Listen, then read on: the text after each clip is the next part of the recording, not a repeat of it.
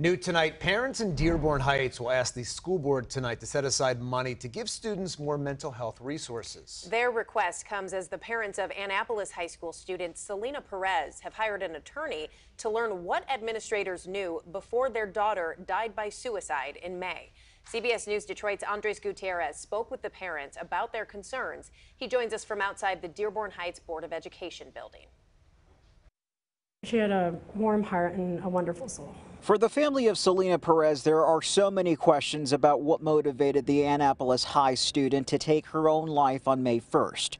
They think her principal, Aaron Mollett, could shed some light. I want to know if he could have, like I said, prevented this, if there was any communication between him and Selena, because Selena did trust him a lot. And if she had gone to him and said something and he didn't notify us, I want to know about that. Earlier that day, her mother received a call from Mollett letting her know that Selena had gotten into trouble over flipping bottles. But then about half an hour later after she passed away, they say Mollett and the district superintendent, Tyrone Weeks, showed up at Selena's home. I do remember the conversation we had, and I went outside and he said, we were on the porch, and he said, yeah, you know, I talked to her earlier and I asked her, were you on anything?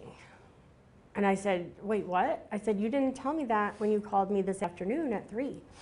And he checked it up and said, no, that's not what I said. I didn't say that. Mollett is currently on paid administrative leave, as is Weeks, while the district conducts an investigation. Based on what we know so far, which isn't everything, things don't add up. There's certainly gaps in the story and the narrative that we need to answer. Dearborn Heights police told CBS News Detroit there is an active criminal investigation into a school official, but wouldn't say exactly who. We're not looking to implicate anybody at this time. We want answers, and that will be the next step, should it be warranted, given the information. We need to know what's happened. We need to know the history here. As the investigation plays out, supporters of Principal Mollett believe the district can do more to support the students' mental health. And our schools are in need of some sort of crisis management in place, along with resources and education on both the students and teacher part. And there should be a budget allocated for that. It shouldn't be a small piece of the puzzle. It should be a large one. In the meantime, in a statement to parents, the school board president said the situation is highly sensitive and any further information will be shared once the investigation is complete. In Dearborn Heights, Andres Gutierrez, CBS News, Detroit.